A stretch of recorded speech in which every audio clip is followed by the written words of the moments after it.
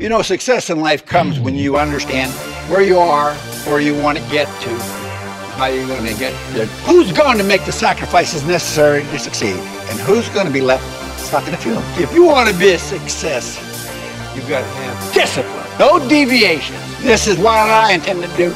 This is what constitutes success for me.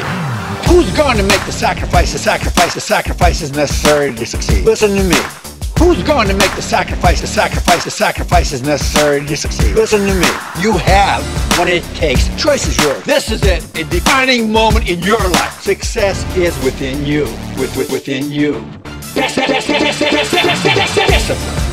Sacrifices today for the long-term good. Dedication. Pay the price. Show up on time. Work hard. Do your assignments. Motivation. Getting up earlier than you want every day, even though you're tired as hell. This is what I intend to do. This is what constitutes success for me. Who's going to make the sacrifices necessary to succeed? Listen to me. Who's going to make the sacrifices necessary to succeed? Listen to me. Successful people don't wing it. They define who they are. They define the mission. I knew what defines success for me, and I was damn sure everybody else knew it too. I looked around the room and I saw a lot of guys who really bought into what I was saying. And I saw a lot of guys who were laughing and giggling. They were God. I brought in guys that understood the definition of team.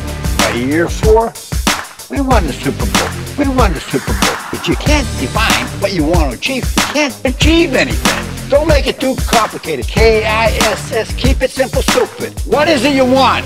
Discipline. Sacrifices today for the long-term good.